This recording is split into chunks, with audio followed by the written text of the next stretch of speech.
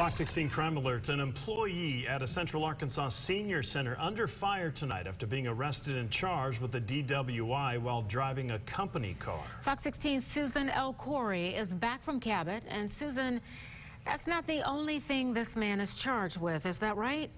Yeah, Kevin and Donna, police say this man not only crashed a Cabot Senior Center car, he tried to leave the scene, and then he failed a breathalyzer. No cars coming or going.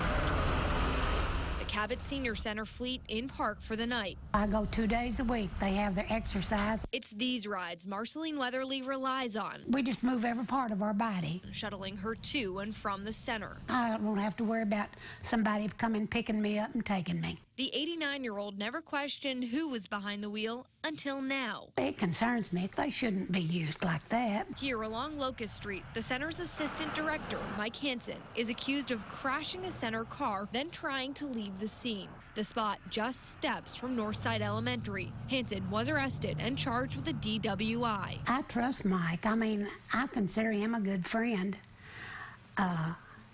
And I think he's a good driver. He has driven our bus some. Hansen was the only one in the car that day. Police records show he failed field sobriety tests and blew .2 on a breathalyzer, more than double the legal limit.